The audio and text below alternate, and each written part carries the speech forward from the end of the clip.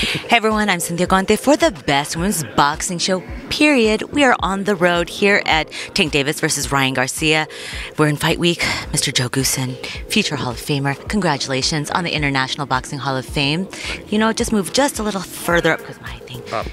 No, but okay. Congratulations. And how does that make you feel? Your brother Dan Goosen, now you're joining an elite group of people that have been inducted. I'm shocked. I really would have never thought that, usually you're long gone by the time they think about putting you in the Hall of Fame. So I'm happy to be here in the flesh, and I'm excited about it. It was a complete surprise to me, but I'm very happy because my brother Dan was inducted a few years ago. And, of course, we were business partners until he passed a number of years back. And I miss him dearly, but I thank God that we will be united again, in the Hall of Fame together. It's kind of unbelievable to think that when we started in 1980-81 that it would culminate in this, but it did. But we did work for it, so... We worked hard. Dan worked a lot harder than I did. I worked pretty hard, but he worked really hard. Oh, but it's a boxing royalty, the family lineage. It continues with your niece, Brittany Goosen, and just to continue to put these fights on. I know we have to whisper because we got yelled at by Showtime. We got yelled at by Showtime. But don't worry about it. We'll just go ahead and speak up. Yeah, and so first off, why aren't you in your Canadian denim today? Well, now, I have... Is that special just for the... Yeah, I mean, I'm not going to give away any, But, yeah, listen, I've got my collection here. You should really put out a Joe Goosen line. Mm-hmm. Put out a Joe Goosen denim line. I know. That's been mentioned. That takes time, effort, and work that I'm not interested in. I like what I do, but I know that's been mentioned before, of course, but I haven't really taken up anybody's offer. Jeandra, we're going to start a whole Joe Goosen denim line. Just my partner, my co-host. We will. You have to understand, this is still elite, right? It's not denim. No, it isn't. But I'll make you. You know what? I will bedazzle a whole outfit for you. I'll bedazzle it, like rhinestones and everything. You'd be like a rhinestone Joe Goosen. I tried that once, but I think I'm a little long in the tooth for that now. All right, Joe. So this is, we're here for, this is a very important fight. This is a fight that Ryan has been calling out for years. Yep. And little announced to us that it actually happened. Like, who knew that the two kids that really wanted this, they did not marinate this fight. Two kids in their prime who are undefeated. Someone's has got to go. Mm-hmm. And we're here. We're standing here. In just a couple days, we're going to see who's going to defeat who. Yeah. I hope it's not a draw. That's all I'm going to say. But Joe Goosen, taking Ryan under your tutelage, I remember the first fight you had him, it was still a learning lesson, trying to get to know each other. Mm-hmm. Now that you've had Ryan in camp for more than one camp, what have you seen different about Ryan now? His involvement in this camp in terms of his input of the work he put in is just incredible. He built off the last two fights, and I think he made a statement way back in October, November. He said, I want to be a monster for this fight in April. And I think he really has built himself into being a monster. And I mean that physically, mentally, spiritually, in every way. He is just consumed with this fight, the training. And now when you say under my tutelage, I take just a little bit, that takes a little bit of explanation, because Ryan is very unique, and I say it on almost every interview I do. And this is becoming a cliche that I might say, and people take a little issue with it, I suppose, but I say you really have to collaborate with Ryan when you work with him. You don't train him like some, pet. He's not like that. He's a thinker. He's a critical thinker. He's very high IQ. I mean, literally, very high IQ. Very instinctive. He knows what he wants. He's very analytical. He breaks down systems, breaks down fights. He breaks down technique, and he'll bring that to the table, and you'll go, that sounds like what a coach would present. So you have to honor that. You have to respect that. He's not going to be led around by the nose. Yeah. Okay? And once you recognize that, it's a lot easier to work with Ryan. And so, and again, he doesn't cut any corners. If he was doing this to, like, benefit some, so he wouldn't have to work as hard, no. What he does and what he, like I say, when we collaborate on things and we discuss things, he writes them out, he presents them, he gives you his ideas. Like a PowerPoint presentation. Exactly. He does do that. And so you have to respect that. You have to respect that. I do. I'm not the all-powerful, all-knowing. Mm-hmm. I know a lot. But I'm going to tell you, there are other people in this game that know a lot too, including fighters. They're the ones in the ring. So they bring their perspective, and I understand their perspective more than your average Joe. And so, again, Ryan Garcia is unique in that manner, and I love being in camp with him because he's not only fun. Well, right now he's in a zone. Yeah. And so the normal Ryan, the off-duty Ryan, who's loving and fun, yeah. And he's just a wonderful human being. His mom and dad raised great kids. They're terrific, Lisa and Henry. But Ryan right now is extremely focused, and he's on a mission. And I'm just so excited about Saturday night. I believe in Ryan Garcia as much as I've ever believed in any fighter, and his talents, and especially his mind power, because that is very meaningful in a fight like this. So I'm just, like I say, I feel very confident. Although you'd never want to be too overconfident. You have to understand that we're in there with a dynamite fighter. He's a southpaw. That's a difficult. That makes the difficulty quotient rise a little bit. Although Ryan he's the rare guy that likes fighting southpaws. I often said, and I've had several left-handed champions. I love training them. I hate fighting them. Yeah. Because you have a little built-in advantage when you have a south. But to Ryan, here's the thing. Ryan grew up sparring as a little kid with his brother, who's a left-hander. So his first sparring partner for a majority of his early life was a left-hander. So he's used to it. He's used to it. He understands the dynamic, and he knows how to capitalize on it. So that's a very, I would say, a reassuring thing for me, knowing that, Tank is a very clever southpaw. But again, Ryan is the rare, he's the rare fighter that actually says, bring me, I want to fight southpaws. I go, are you kidding? Don't do that to me. Because, number one, it's hard to get great sparring, too. And then to keep him there, because Ryan's rough on his sparring.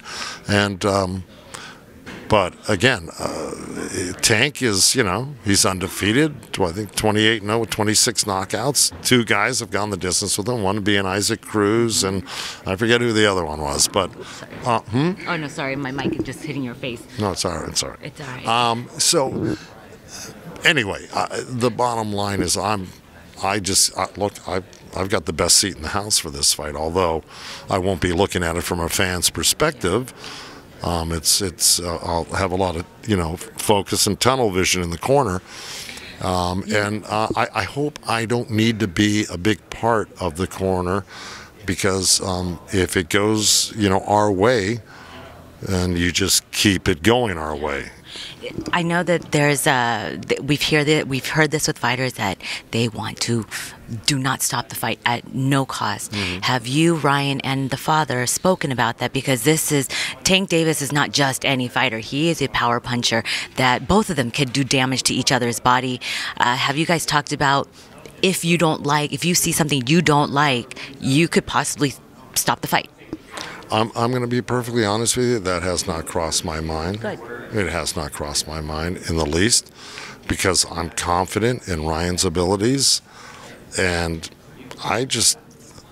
he's hard to hit. It's not going to be easy to hit Ryan. Yeah.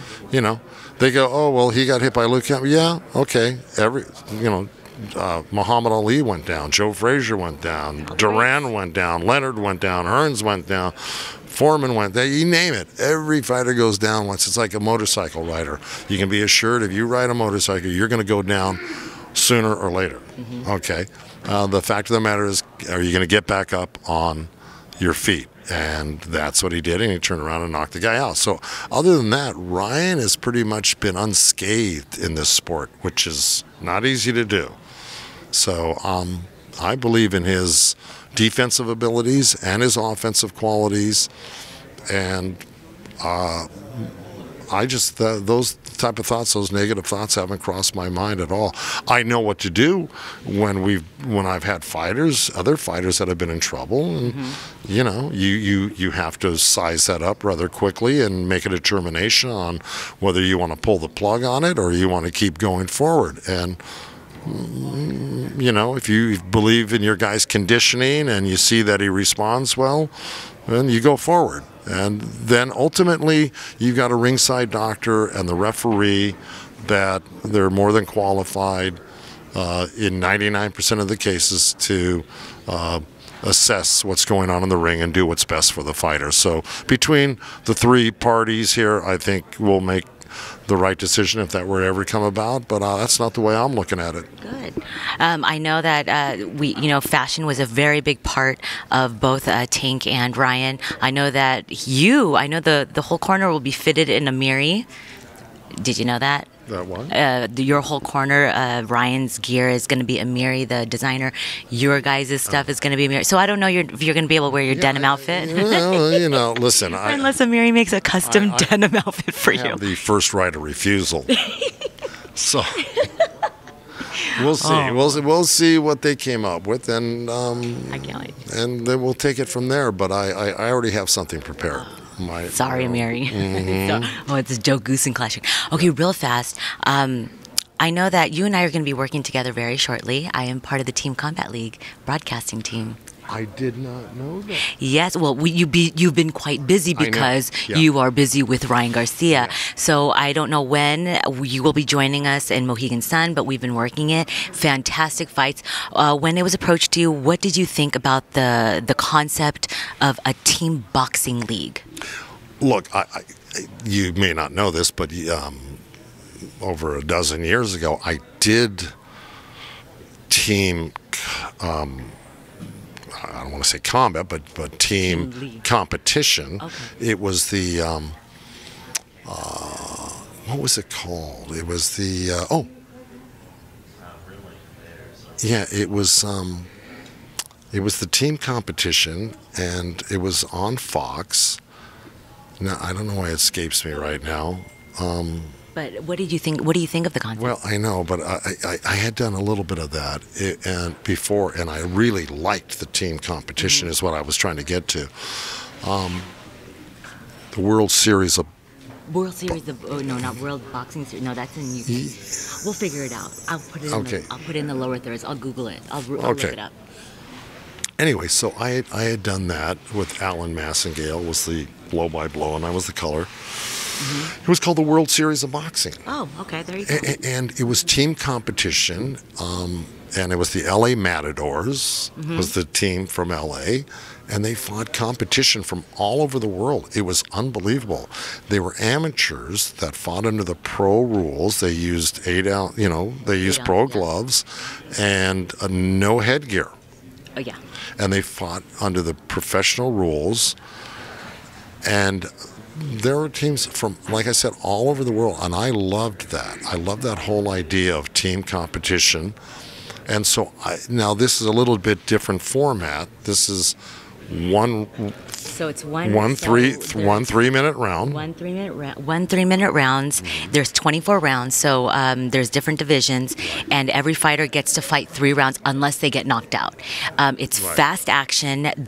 It's quick. You don't have time to have a feel-out round. You have to get in there and just get to it, and you have to score points because it's a team league, and so you want to score the best points for your team. That's right. And I don't want to be the one to take the deficit. So I love this concept, but I know I've taken up a lot of your time, but I can't wait for you to get on the team with us. Same here. I know I missed the first 2 shows. Oh, they're fun. And I'm really looking forward to it. I love the concept, and I know Paulie's as well out there, and then Paulie Malignaggi, Amir Tyson, Mike Tyson's son, and Ray Flores. We're all on the call. And Ray Flores, of course, and I mean, I can't wait to sit on the call with you to talk boxing, because it is, just to sit with these professionals, and because my next step is going to color commentary, and that's what I've been doing. I listen to you guys, and you guys have been doing a great job, a really good job, and I hope I don't ruin it when I show up. You guys are going to be fine. All right. Well, lastly, one last thing: Haney versus Loma. Who wins? Ooh, sorry, the no. I don't know. I just got dazed. Which fight? Haney versus Loma. Yeah, I have to tell you, I heard they're fighting. I've been on lockdown pretty much with Ryan. And as a boxing fan, from what you know, what do you think? Well, I mean, look, they're both incredible boxers. They're skilled guys. Haney's the younger guy here, and he's on a roll right now. Lomo's had, he's had a couple of bumps in the road in the last couple of years, but again, he's so exceptional that if he does it right, he's almost impossible to beat. I think it's going to be one of the great chess matches of all time. Absolutely. Because you've got 2 very calculating guys. They're just not going to run in and throw punches, and they're not going to leave themselves open for ridiculous punches. They're quite calculating, and they're quite efficient in their defense and offense. So that's a tough one to call. I mean, I wouldn't say it would be far-fetched to call that a pick-em fight. Yeah, I agree. It's to see who's going to get the queen first. That's going to be an interesting one. But again, Joe Goosen, thank you so much. I'm so happy to have done this, and I'm looking forward to. When is the next show? Next show is next week, so depending on if you're available. No. I'm going to be available. I'm right back in the gym Monday. I've got other fighters that are. We have a fight Thursday in Mohegan Sun, so I will see you. I'm going to get in and out and of the gym to go do the show. Come on back, All right. Well, we are here for a historical fight: Tank Davis versus Ryan Garcia. Allegedly the bets are real. They bet their purse. Allegedly, it's real. You better hope you get your percentage split. All right, Joe Goosen, thank you. Again, I'm Cynthia Conte for Best Women's Boxing Show, period.